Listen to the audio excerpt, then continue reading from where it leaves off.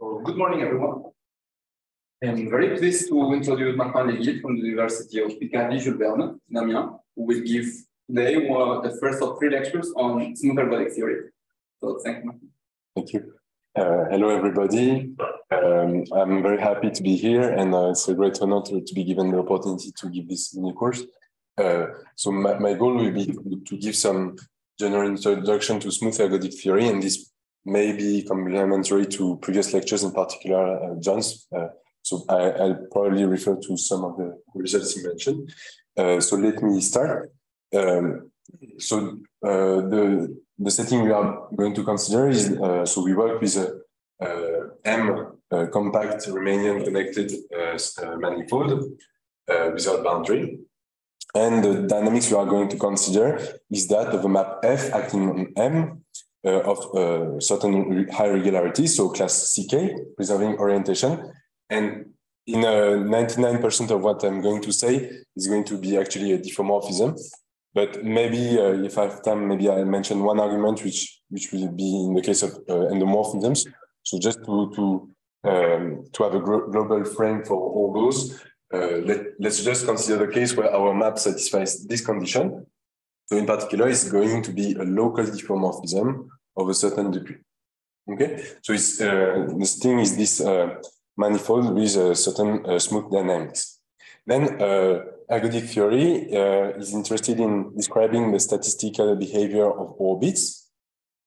So when you follow the time evolution of a point, and in particular, one way to make this a bit more precise is to consider time averages over a certain trajectory.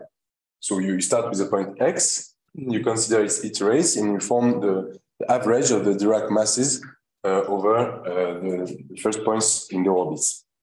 Okay, so this gives you a sequence of probability measures, and you wonder to what extent this sequence of measures is going to converge actually in weak-star topology to a certain measure.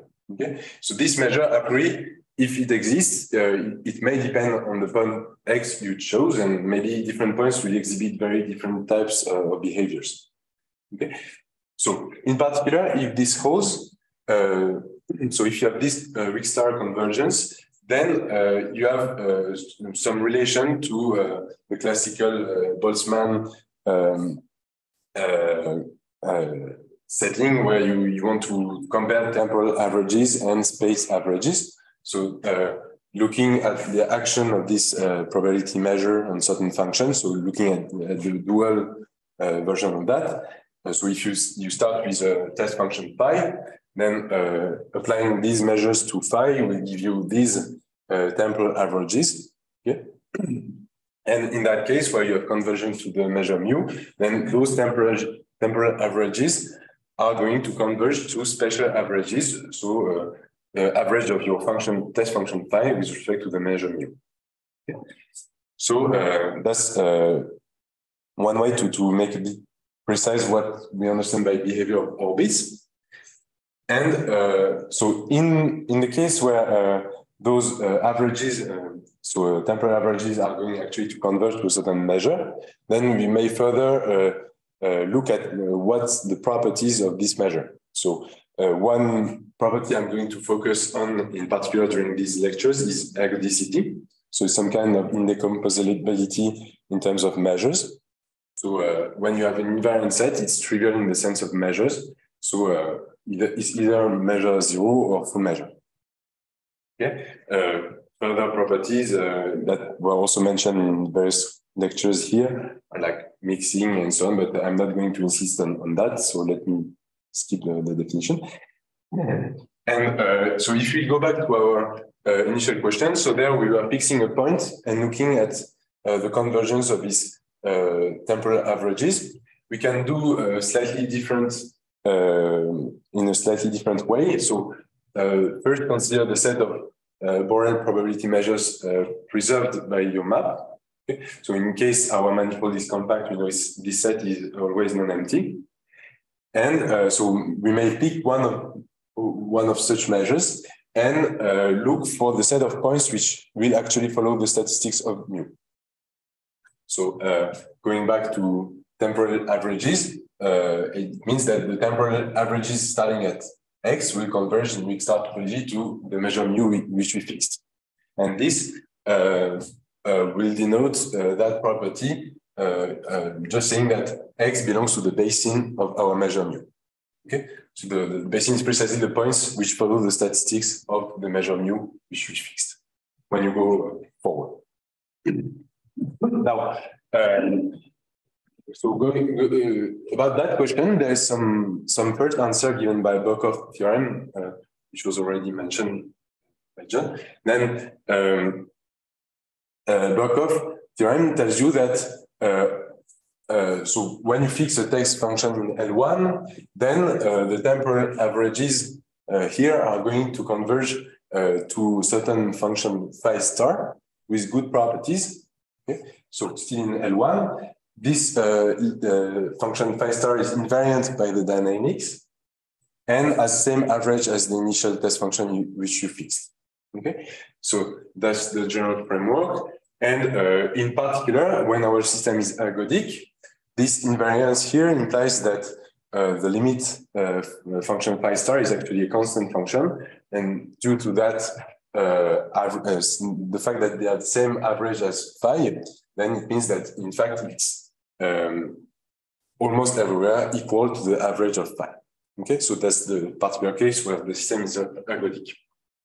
Okay, so what does it say in terms of our previous problem? So it says that our temporal averages are going to converge to the average of phi with respect to mu, which means precisely that almost every x is in the basin of mu, but almost in terms of the measure mu which we fixed. But maybe this measure mu is very specific and doesn't see so many points. So it's satisfactory, but we would like to understand better if you pick a point at random. So typically with respect to Lebesgue measure, what's the behavior of your point? Okay, so that's a very satisfactory result, but we want to go more in the direction of when you can actually observe the statistics of a point when you pick a point at random. Okay. Then, so this is related with the notion of physical measure, which I recall here. So we may wonder when there exists an open set in the support of our measure, such that almost every point in your open set will be in the basin of mu. But almost here means with respect to the natural Lebesgue measure, which is on your manifold, which I will denote throughout the lectures by M. So typically, mu will be an invariant measure and M will be the Riemannian volume in my lecture notes, just to make distinction. So now we want to understand what's the size of the basin with respect to that natural Lebesgue measure. Okay, so in case we have this thing that we can have a positive Lebesgue measure set of points following the statistics of mu, then we'll speak about physical measures. So just for concreteness, let me give some examples. So one natural example is the case where your system is conservative. So when it preserves a certain measure mu, which is absolutely continuous with respect to M, so the Riemannian volume, with positive density on some open set U, then by Hopf theorem, we know that we'll have that condition. So M, almost every point in our open set will satisfy, will be in the basin. Okay, so the conservative case is one case which enters in that framework when we have ergodicity, and another situation which is a dissipative one. So, for example, we can consider the case of a sink. So when X is a sink, so it attracts a neighborhood. So in particular, all the points around are going to be very close to X eventually. And so when we look at temporal averages, essentially everything will be concentrated near X. And it means for our problem that the Dirac mass at X is a physical measure. So that's another example in a dissipative situation. A slightly more refined example is the case of figure 8 attractor like that. So here you have an 8 doing that type of dynamics, and orbits near your 8 are going to wrap around closer and closer in the inside, in the outside, and in the inside they are going to spiral like that, closer and closer to the boundary. So in particular, you see that everything is going to concentrate on your 8, but the dynamics restricted to the 8 is actually wandering. I mean, everything is converging to the point B. So we see, in fact, here is the same thing that all the forwards orbits, I mean, the statistics is going to concentrate near P, and same thing, the direct mass at P is going to be physical here as well. Okay, so those are 3 natural examples of physical measures. Okay, so just for a very brief history of smooth ergodic theory. So maybe it started with the work of Hadamard and Hopf, where they were studying the geodesic flow in negative curvature. So it's concrete examples of systems, and they in particular, Hopf introduced an argument which is very powerful to prove ergodicity, and which is one of the goals of what I want to say. So eventually, I want to give this argument in the general case of hyperbolic systems. So that was the first work maybe in this direction. And so going to our previous question, so understanding the statistics of the points, then in the 50s, people started to realize that there were obstructions to ergodicity by the work of Kolmogorov and Arnold and Moser, which is now referred to KM theorem, which was mentioned by Frank. Sorry? Yeah, sorry. And so then in a fully general framework, when you study just a diffeomorphism, then there are obstructions to ergodicity due to many persistence of invariant curves and so on. Okay, so in this general framework, you cannot hope to have generically ergodicity, but still, if you restrict your class to a smaller one, namely hyperbolic systems, which were first studied, for example, in the work of Anosov and Sina in the 60s, then ergodicity may still be possible to be shown. So there's their work in hyperbolic situation, which I'm going to introduce in a minute. And so their statistics is well understood. And later on, people introduced broader classes of dynamical systems where still ergodicity may be reasonable to expect. So two generalizations of hyperbolic systems are so the partially hyperbolic systems, which I'm going to also mention, and non-uniformly hyperbolic ones when you have non-uniformity of the hyperbolicity. Okay, but that I'm not going to mention. So I gave a list of names of pioneers in that field, but there are many more, of course. So going back to our question, so there is quite a different behavior when your system is conservative or not. So as we saw there, for example. So let me just recall what this means. So in the general framework which I introduced, so when your when your map F satisfies this non-degeneracy condition, then it always preserves the Riemannian class, the class of the measure of the Riemannian volume M, which means that when you push this measure by the dynamics, just by the change of variables, then it's still something in the class of the measure M. So when you do some finite number of iterations, then you preserve this class of measures. But it doesn't mean that there is an invariant measure in that class. Okay, so that's essentially the distinction between conservative and dissipative. So conservative systems are those for which there is actually an invariant measure in that class, and dissipative systems are those which are not like that. So any invariant measure with full support is going to have some singular part with respect to it. Okay, so this dichotomy. So in the first part of when I refer to off argument and so on, I concentrate on conservative systems, but later on, if I have time, I'll try to say how will you replace volume for dissipative systems, and still there is a way to describe the statistics of a large number of orbits, even for those. So something seems to be wrong. In that one? There's no Y in the expression. Yeah, sorry, it should be Y. It's must be Y. Yeah, I'm sorry. Okay, so just between conservative and dissipative, so the conservative may seem a very restricted class, but still, I mean, there are many interesting systems in that class. So one such type of dynamics is given by Hamiltonian dynamics, which may describe, for example, billiards, like that figure. So you start with a point, take an angle, follow the straight line until you hit the boundary again, then reflect elastically and follow the trajectory again and again. So billiard, geodesic flows, also the motion of planets is described by that framework. So it's a very large class of systems with a lot of very rich and interesting behavior.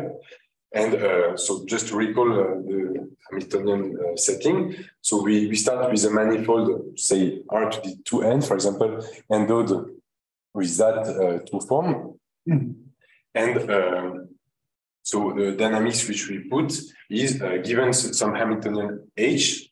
So we may consider the flow associated to the vector field F satisfying this equation, which can be also written in this way with the Hamiltonian equations.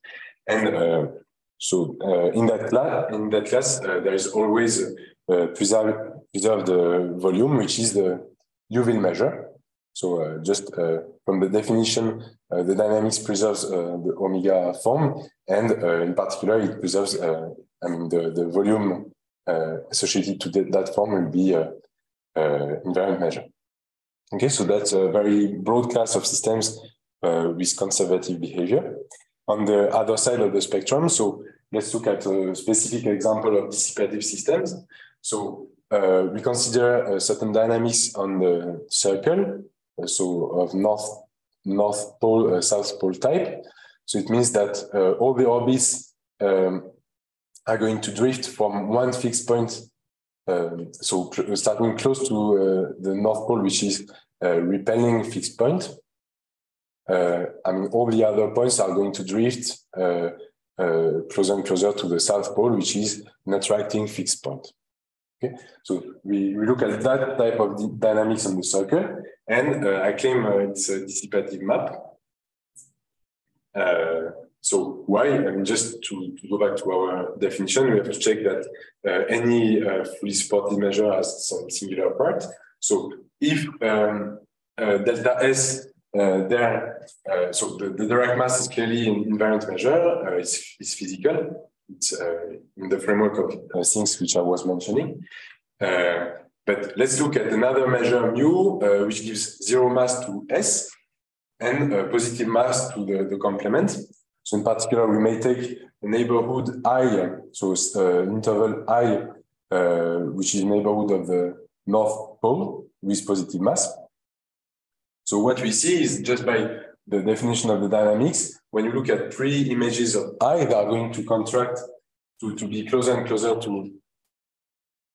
So if I was that part there, then F minus 1 of I is going to be like that, and so on. So they contract closer and closer to the North Pole, and eventually the intersection of all of them, is going to just be the North Pole. But the measure of this intersection at finite time, it's a decreasing intersection, so it's just going to be F to the minus Ni. But by the fact that mu is invariant, the measure of this thing is just the measure of the interval I you started with, which is positive. So in particular, going to the limit so when n goes to infinity, we see that the measure of the North Pole is going to be positive. So all the measures of full support are going to either give positive weight to S or positive weight to N. Okay, so it's an example of dissipative. So now let me just introduce some tools for the following, which we'll use several times. So there's first the notion of dominated splitting. So if you consider your system F and invariant set lambda, we say that it has dominated splitting if you can split the tangent space restricted to lambda into several subspaces. And these subspaces have to have constant dimension as you change the point. They satisfy some sort of invariance. So they are invariant by the tangent dynamics. So when you take a vector in the I space in your splitting and you map it by the differential, it's going to be mapped to a vector in the I space at the image point. Okay, so you have this invariance by the infinitesimal dynamics. And dominated means that you have this domination, that's the growth is different on each of the subspaces. So more precisely, it means that the maximal expansion you see on the I subspace is going to be smaller and exponentially smaller than the minimal expansion you see on the next one. Okay, so you have this domination there. Will you assume some continuity or something? Or samples? Yeah. They are going to be continuous actually. Yeah. So this is the notion of dominated splitting. And one way to check that is through cone fields. So cone fields, roughly speaking, is just an assignment of cones to each point x. So you have this map from the invariant set lambda, which to a point x assigns a cone cx. So here I write the cone given by some quadratic form in tangent space. Okay, and we want some continuity of these cones. So this can be said just saying that taking local charts, your quadratic forms should change continuously, and have always same signature, say d plus d minus. Okay, so this is the notion of cone field. So it's basically like that at every point you have a certain cone living in the tangent space. And we say that the cone field is contracted if up to a certain iterate. Okay, so maybe it's not contracted right away, but say n is equal to 1 just for simplicity. Then when you map your cone by the tangent dynamics, it will be strictly contained in the image, in the cone at the image point, which is this picture, basically. So you start with the cone, say, f minus 1 of x, map it by the differential, and the image cone, which is the inner one, is going to be contained in the interior of the cone living at x. Okay, so you have this contraction of the cone field. So now that you have this notion of cone field, we can identify dominated splitting through them, which is the so-called cone field criterion. So if you have a certain compact invariant set and you fix a certain d plus, then you have a contracted cone field of dimension d plus, which is the d plus here, if and only if there exists dominated splitting E minus E plus, where the dimension of E plus is this d plus. Okay, so it's basically this picture, starting with the cone field. How do you produce E plus? You just go, so there I was going backwards one time, but if you go backwards n times and apply df to the n, the cone field will be even more contracted.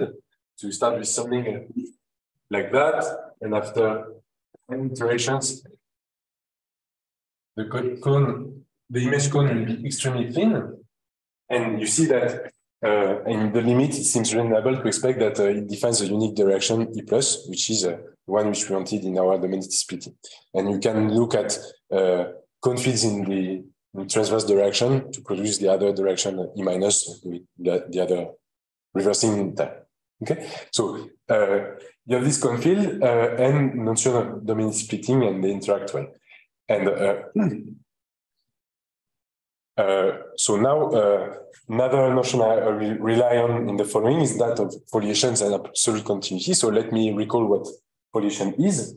So we say that we have a continuous foliation with C1 leaf if you can partition your manifold into submanifolds, all of the same dimension, okay, and you have some continuous dependence transversally. So you have basically this picture, a stack of submanifolds, all of the same dimension, which vary continuously in C1 topology. So when you change from one leaf to the other, the tangent space is going to change continuously. Okay, so that's what's foliation. And then I'm going to say that it's absolutely continuous if the following holds. So start with such a foliation W and take a local transversal L, like in the picture, to the foliation. So this transversal, in particular, it allows you to parameterize the set of leaves in a neighborhood. So to each local leaf, you can assign a unique point on the transversal. And we say that the foliation is absolutely continuous if so there exists a measurable family of positive measurable functions fx, the so-called conditional densities, such that when you look at the measure of a certain set A, you can actually disintegrate it with respect to the volume, the remaining volume on the leaves, up to a certain density fx. So it means that if you want to integrate, so if you want to look at the measure of certain space, measurable subset A, what you can do first is look at the measure of this set on each of the leaves, and then integrate with respect to the parameter living, for example, on the transversal. And moreover, when you do that, the measure on each of the leaves is going to be essentially the same as remaining volume on the leaves. Okay, so it's the notion of absolute continuity. When you look at the measure on each of the leaves, essentially they behave like Lebesgue. So now, so just a few definitions. So going back to our problem, so the two classes which you are going to focus on in the following are mostly hyperbolic systems and partially hyperbolic systems. So let me recall what those are. So still working with compact, smooth Riemannian manifold. So we say that a diffeomorphism F is hyperbolic if it has dominated splitting. So like I introduced, so the tangent space split into the sum of two bundles, the stable one and the unstable one.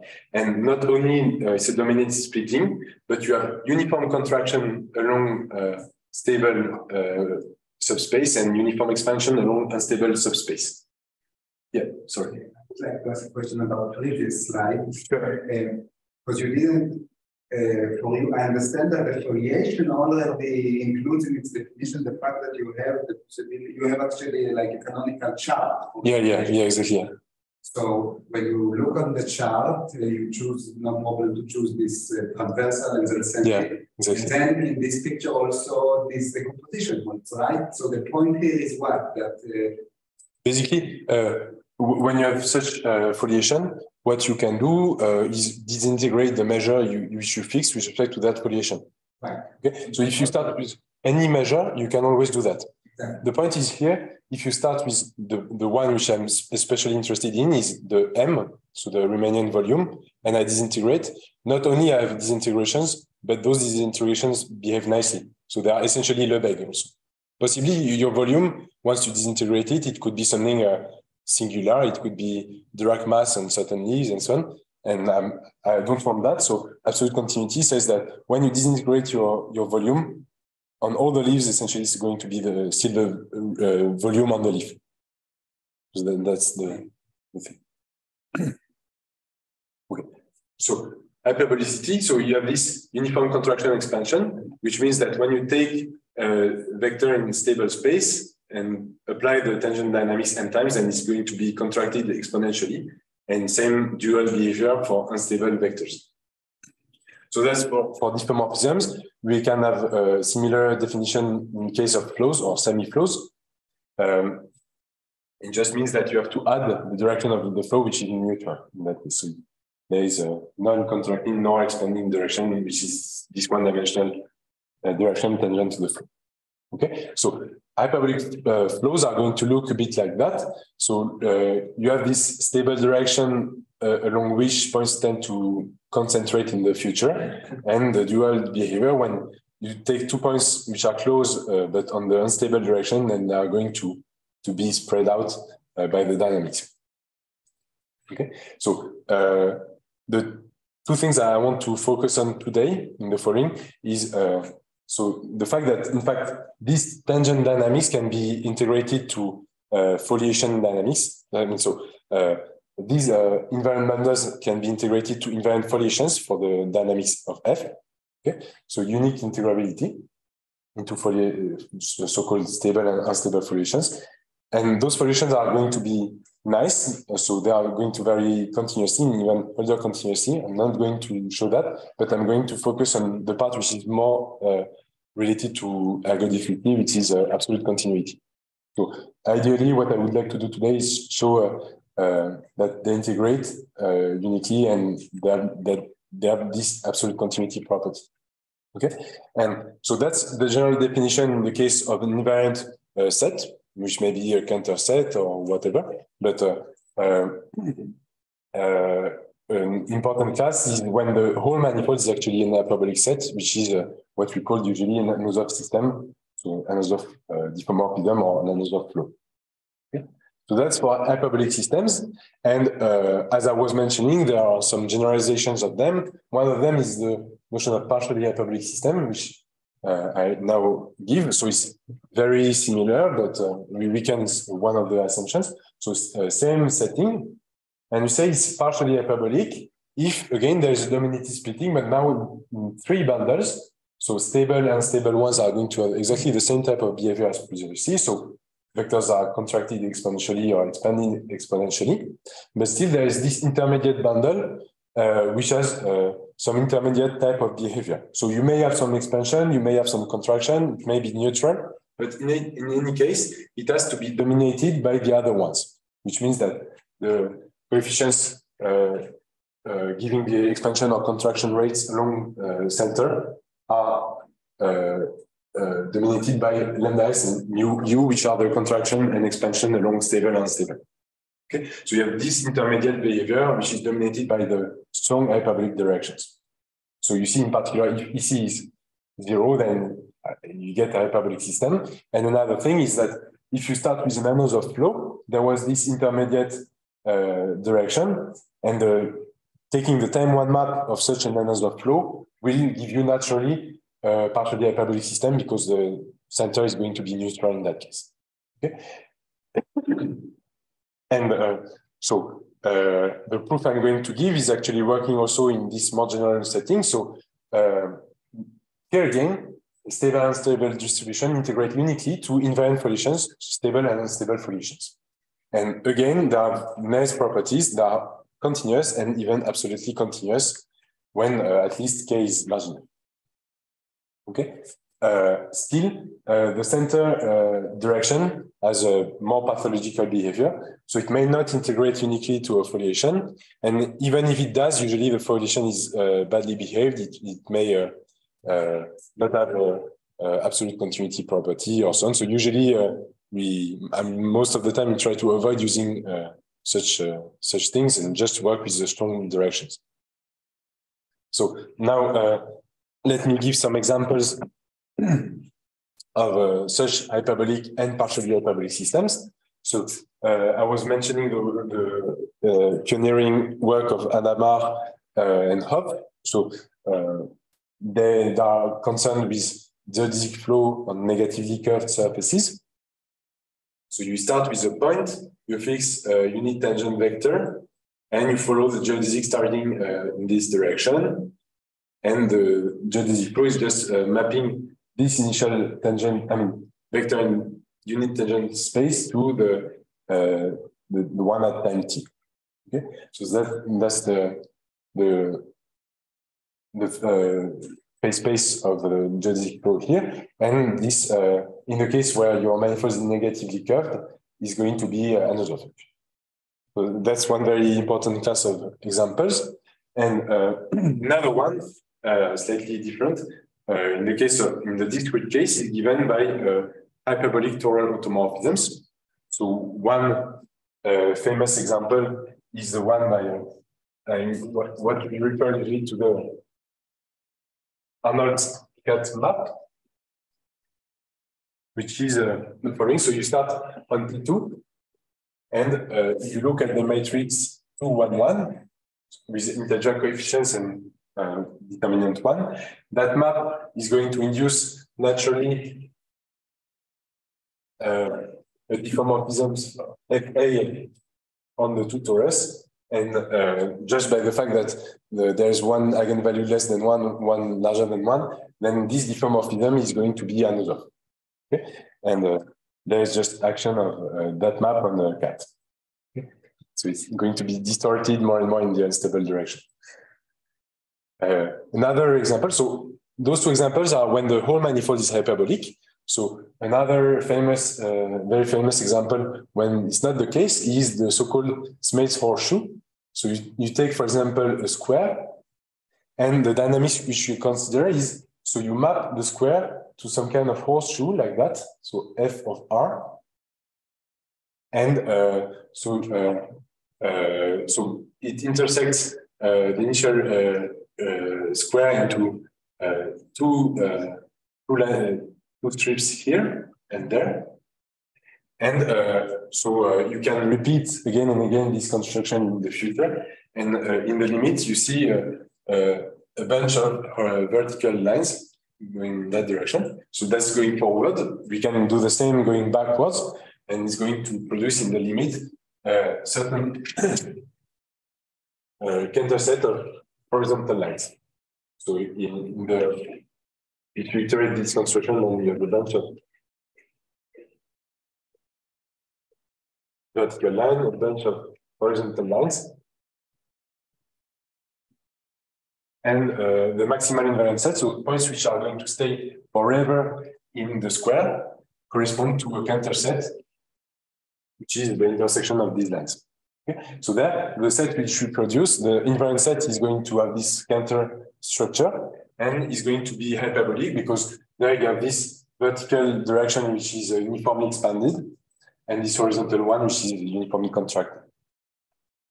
And it's actually a very important model because, I mean, for systems having hyperbolic points, once their manifolds intersect transversally, you can always have this type of behavior. So it's a model for dynamics occurring naturally for a lot of systems. So that's a third example, and just to give an example of partially hyperbolic system. So as I was mentioning, you can take time one map of an another flow, and also if you know some hyperbolic diffeomorphisms like that one, for example, you can just multiply it with identity or with an isometry, which will produce another direction with which is dominated by the base dynamics and given by A, and in that case is going to be partially hyperbolic. So just a few examples of the systems which we are going to work on in the following. So a particular class of hyperbolic sets is the class of basic sets. So those which are transitive. So there is a dense orbit and locally maximal. So you can produce a neighborhood of your set such that the set of points staying forever in U is actually your basic set. Okay, so it's a so-called basic set, and one class of basic sets correspond to the so-called attractors. So we say it's you have an attractor when there is such a neighborhood of your set which is trapped forward by the dynamics. So typically you have this neighborhood U, and is going to be mapped strictly into its side by the dynamics. So iterating further and further this construction, in the limit you may produce a complicated attractor. So here it's the picture of a Pekin attractor, just looking at the points, the intersection of the images of this initial trapping region. Okay, so those attractors have basic properties. So they have local product structure, which means that you can parameterize coordinate charts using stable and unstable leaves. So basically, if you look at the neighborhood of any point X in your space, then you can look at this stable leaf. Let's say if Y is a point in this stable leaf, then saturating by the local unstable leaf of Y. So you see that you can reach any point in the neighborhood of X just by that construction. So they form a set of coordinates in the neighborhood. They have this local product structure, and also another fact is that the attractor is going to be saturated by strong unstable leaves. So once you have a point in the attractor, its host unstable leaf is going to be also contained in the attractor. And also the thing that the region you started with is contained in the union of the stable manifolds of the points in the attractor. Oh, that's cool. So Cool. yeah, yeah. No, I was wrong. Yeah, it's just contain, yeah. Yeah, exactly. If you should run it, and then you should write for Yeah, but just saying that maybe it's not the best one. Yeah. Yeah. Okay, so let me just mention a few basic properties of hyperbolic systems and why they are interesting, in particular in terms of ergodicity. So these systems are strongly depending on initial conditions. There is a strong sensitivity. For example, I mean, we may look at 2 points X and Y in the same unstable manifold, and even if they are very close, you know that after a small time, they are going to diverge quite fast. So it means that if you do experiments, then a small error initially will become very large quite soon. So you have this chaoticity. But still, this thing which may be we may look bad at first helps to understand the statistical properties. So following the orbit of one point is complicated, but understanding the average behavior is better. So two things I want to focus on in the following is, so ergodicity for C2 conservative systems, hyperbolic systems. So you have this nice description and you play a lot with the foliations, as I'm going to say. And also even in the dissipative setting, you have a replacement for volume, which is the so-called notion of SRB measures. In the case of hyperbolic attractors. Okay, so this what I want to say in the following, and so these systems, although they are very complicated, they may first look very complicated due to this sensitivity to initial conditions. On a statistical point of view, they are quite nice. And another feature of those hyperbolic systems is they are structurally stable. So when you perturb a bit the dynamics, it still looks the same, at least on the topological level, which is the following result by Anzov. If you take a hyperbolic set for a certain diffeomorphism, then there exists a neighborhood of F in C1 diffeomorphisms such that any G C1 close to F, so any G in that neighborhood is going to also have a hyperbolic set. Okay, so you can produce lambda G, which is going to be hyperbolic for the perturbed dynamics G. And the dynamics restricted to the attractor, the dynamics restricted to the hyperbolic sets are going to look the same. So there is a topological conjugacy by certain homomorphism HG, which conjugates F to G restricted to the hyperbolic sets. Okay, so you have this nice persistence of the dynamics on at least some part of the dynamics. Some properties, in particular related to statistical properties, may be lost once you perturb because the conjugacy is just C0, but at least you have some persistence of part of the dynamics. So that's for diffeomorphisms, and analogously for flows, you have what we call an orbit equivalence. So when you perturb your system, maybe you don't know exactly where to map a point because you have some reparameterization along orbits, maybe, but still you know where to map orbits. So you know to which orbit you should go for the continuation of your system. Okay. So you have structural stability in hyperbolic dynamics. And last point I wanted to mention is for basic sets, so those which are transitive and locally maximal, then you have density of periodic orbits. Sorry. So just a few basic properties.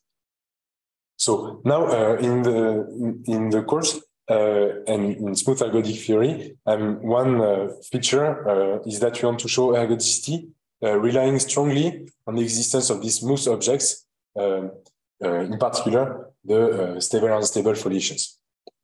Okay, so for example, if you want to understand statistical properties, so I just listed two, but there are many more. But so for what we are going to discuss, stable ergodicity is strongly related to properties of the stable and unstable foliation, in particular absolute continuity. And so in dissipative settings, when we want to consider SRD measures, there again, we strongly use these properties to show to understand the statistics of orbits. Okay. Another point is that I was speaking mostly about hyperbolic systems, but if you want to consider a broader class, in particular partially hyperbolic ones, then stable and unstable foliations do not span the whole space. You have this missing dimension given by the center space. But as I was saying, usually you don't want to work with that direction. So you want to use only stable and unstable foliations.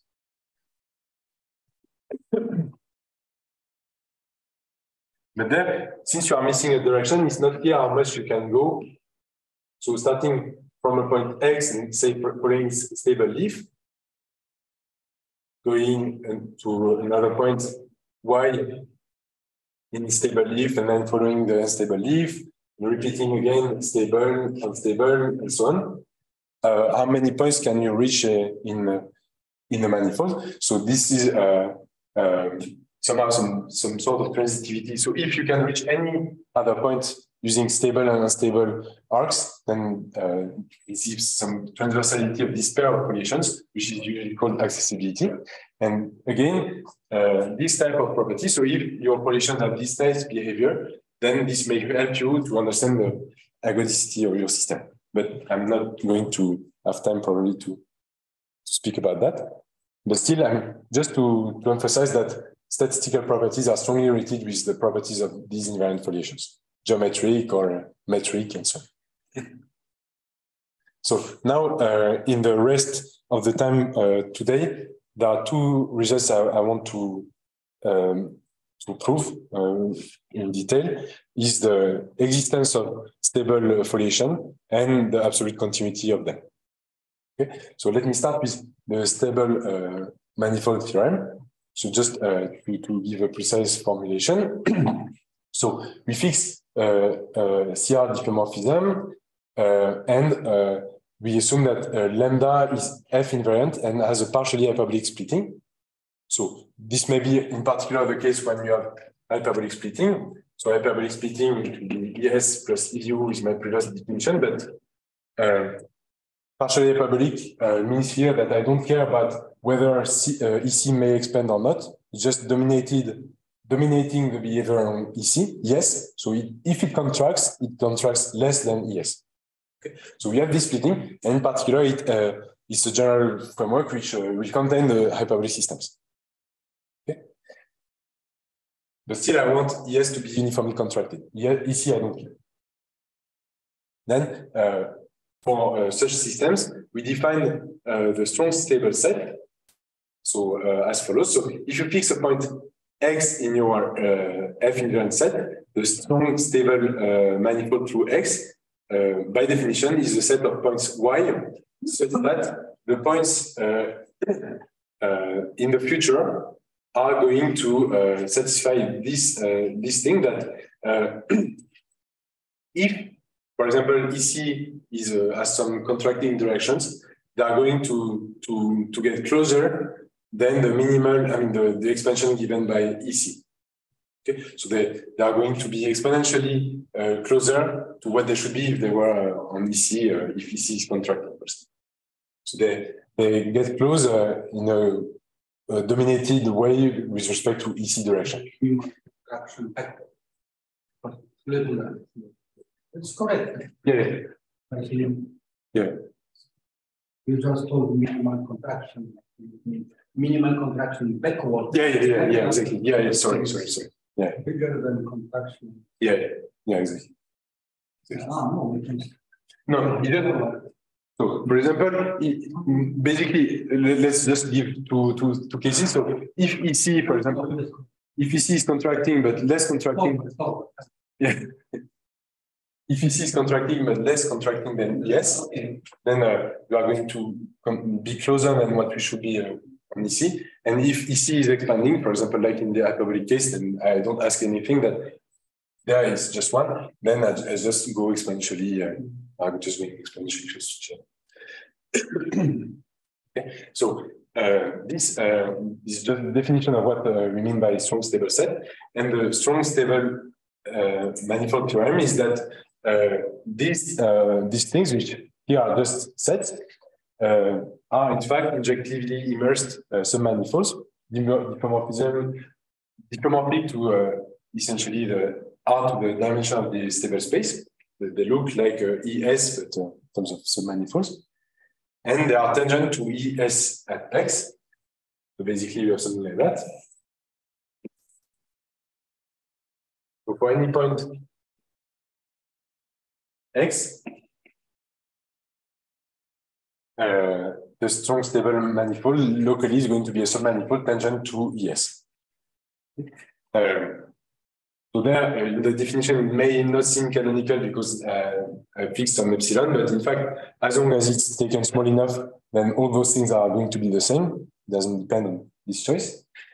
And so there, sorry, it should be lambda. But for any 2 points in your invariant set lambda, either the strong stable sets are the same or they are disjoint. Okay, so they form this type of foliation. And also, there's some continuous dependence on these stable sets with respect to the point in this anthropology. So that's the theorem which we want to prove. In particular, in the hyperbolic case, it gives the existence of stable foliations, but we can do the symmetric argument going backwards. Okay, reversing times, stable becomes unstable, and then this stable manifold theorem will give you existence of unstable foliations. Okay, so that's the goal. So one first important part is showing existence of local manifolds, which in a slightly general, more general context, when you have a dominated splitting. Okay, so they may not be exactly what we want in that case, but we'll explain in the end how to apply this theorem to produce our stable manifolds. Okay, so let's look at this theorem. So it's the so-called Plaque families theorem by Hopf. So in particular, it works in the partially hyperbolic setting. Okay, also in hyperbolic situation. And so here, I don't assume like previously that you have uniform contraction along the first bundle. I just ask for dominated splitting. So you have dominated splitting on the points of your invariant set into E and F. It means that maximal expansion along points in E is going to be less than minimal expansion along F, for example. Okay, so then plaque families give you the existence of plaques. So you have certain embeddings of the E space. So the first space is, in the previous case, it was just a stable space, but you can embed this space into some manifold. So as in the case of the previous result, they should be tangent to the space EX at the center. You have continuous dependence of these embeddings with respect to the point, and local invariance, which means that so here in dashed is the embedding. But if I take a small neighborhood in that submanifold of X, then this small neighborhood is going to be mapped to something contained in the image plaque. Okay, so it's existence of these local plaques, and that's what we are going to use for a stable manifold theorem. So I don't know. Yeah, maybe I can start the proof. Probably I'll not finish during the first lecture, but I'll continue during the second one. But so let's start. So the first thing is so all the information we have in terms of domination and so on lives naturally on the tangent space. So we want to lift this this type of behavior to something living on the manifold. So for that, we lift F to local diffeomorphisms through the exponential map. So you want to look at F in exponential charts in a small neighborhood of the origin. So that's what you do near X. So you have this behavior. And on the complement, so you have some security region there. And on the complement, there you glue with just the differential. Okay? So that's the dynamics you want near X, I mean near the origin. And in the complement, essentially you replace the F with the tangent dynamics. Okay? So doing that, you can produce a local diffeomorphism of the tangent space to the next tangent space, which I'm going to denote Fx alpha. And if you do this construction with alpha small enough, so if you localize enough this thing, then the diffeomorphism which you produce is arbitrarily C1 close to the differential of F. So that's one thing. Which so the nice thing is that near the origin it will look like F essentially, but globally and it will behave like the differential. Okay, so then the argument to produce these plaques is some fixed point theorem. For that, so let's consider a cone field CF along F. So F is the dominating direction, and this cone field is going to be contracted by F. So they are mapped to the inside of the cone field going forward. And since the other direction E is dominated, you can do the same, that you have a cone field, but it's going to be contracted going backwards. So you take those two cone fields, and so that's for F, but on each tangent space, you just you are endowed with a constant cone field, which is C E of X. Okay, so you just take the cone field at X, and this is going to be give a cone field on the whole tangent space at X. And so by the fact that I mean, the cone fields behave nicely with respect to the differential, and by the fact that this diffeomorphism F hat is C1 close to the F, then F hat also is going to contract this cone field CE at F to CE at X. Okay, so just because you have to go in the just because it is very close to the F. Okay. So now the space we want to work with to produce these plaques is the space of Lipschitz graph. So let me denote by Lx the family of Lipschitz graph tangent to the cone CEX and containing 0. So what do I mean by that?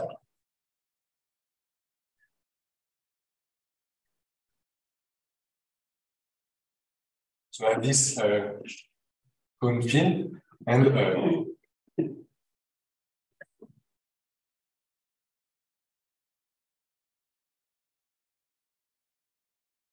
so I want that my graphs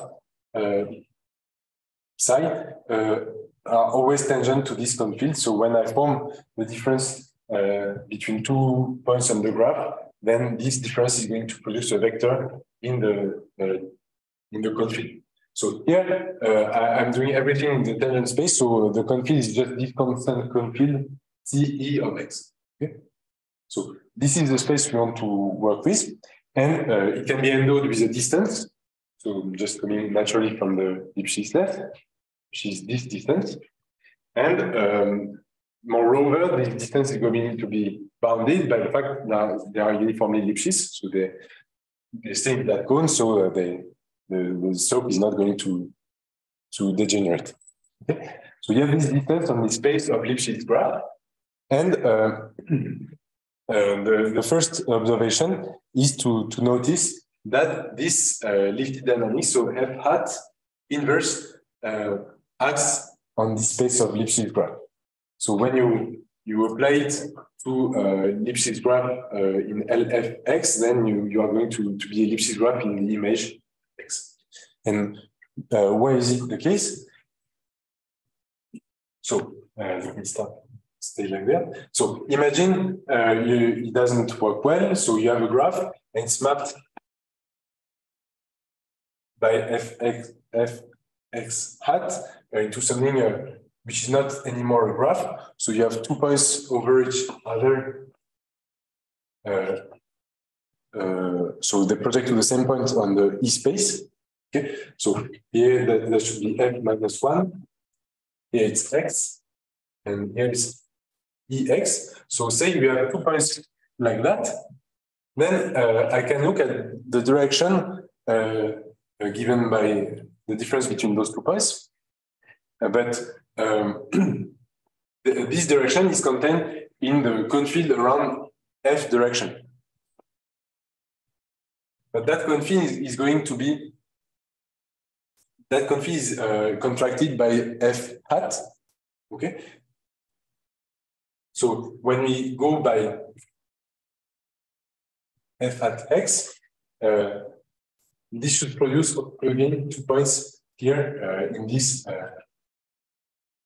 this confield, and it contradicts the fact that we were starting with a graph satisfying a tangent to CE.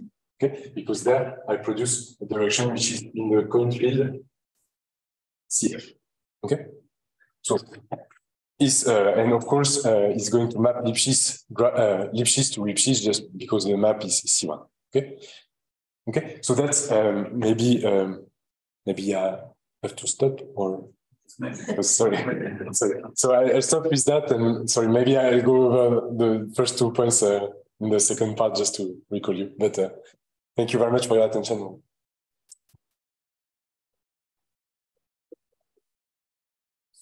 Are there any questions? Yeah.